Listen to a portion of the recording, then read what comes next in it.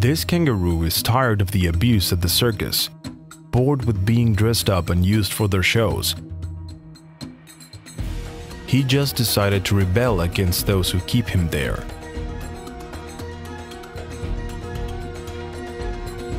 No one understands if it's part of the routine or if it's real.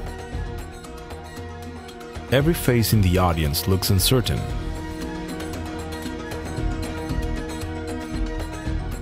Now another person tries to calm it down while the kangaroo rests on its tail. But the animal jumps up looking for a quick way out of its suffering. What this poor animal is going through is something you see every day, in many circuses around the world, just like these bison went through. The kangaroo is an example of how badly animals suffer in these places. Dressed ridiculously and subjected to many moments of violence, his movements are erratic and only point to the fact that he wants to escape. Everything around him goes against his nature. He misses his land and his family while he is still there. He's trying to do his best to hurry up the show so he can leave.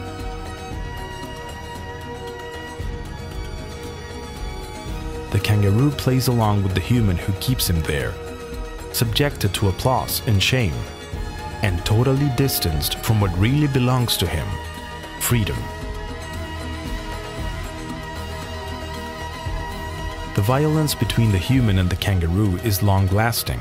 The animal is still there looking at the man and the public, but he was always ready to go on with the show he never agreed to. The best part happens after the show is over. He no longer has to look at the people who are applauding and laughing non-stop. He no longer needs to stand there or lean on his tail on the stage, nor does he need to be running after these people. The life of animals in circuses has been one of ups and downs. Information about abuses have stood out in the news. Estos animales eran sometidos a maltrato, eran amarrados de tal forma en el cual dejaban de sentirse animales. Se sentían solamente como algo, como un objeto, y en base a eso el humano se imponía para que el animal al final hiciera lo que él decidía. No había un trabajo de entrenamiento. La crueldad con la que fue tratado este animal de verdad no tiene antecedentes.